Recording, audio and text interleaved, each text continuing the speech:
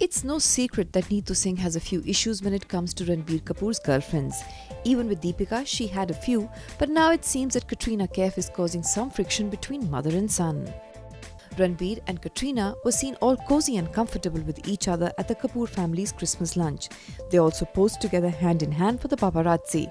But unnoticed to all was the absence of Neetu Singh. Ranbir's mother never misses a chance to be a part of her family's get-together.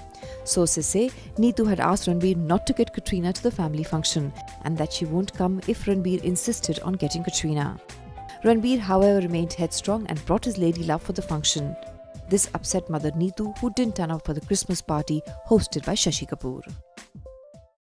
Powered by NNIS.